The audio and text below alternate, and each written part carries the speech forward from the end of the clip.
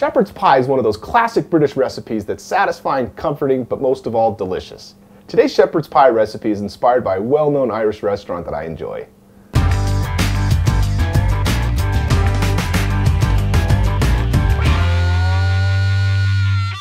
Hi, I'm Chef Jason Hill.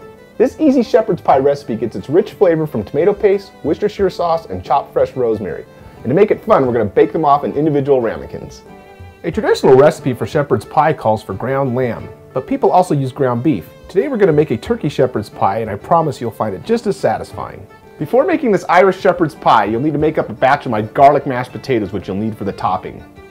Alright, let's start by preheating our pan and melting down 2 tablespoons of butter. Then we're going to stir in 2 diced carrots, 2 diced celery, and a whole diced onion, and 2 cloves of garlic. After cooking about 8 to 10 minutes, I'm going to go ahead and sprinkle in the rosemary, and then we're going to add the ground turkey. I'm going to just break it up with my hands as I add to the pan.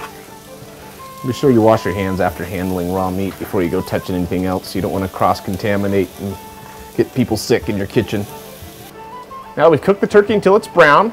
We're going to stir in 1 tablespoon of tomato paste, 2 tablespoons of Worcestershire sauce, and a half a cup of beef broth.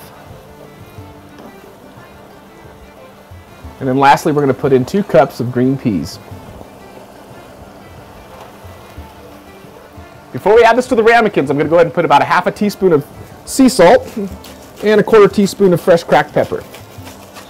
Let's put the mix in the individual ramekins, and then we're going to cover with the mashed potatoes. I'm using 16-ounce ramekins here, and we're going to get about 4 individual servings out of this recipe. I just kind of plop the potatoes on top.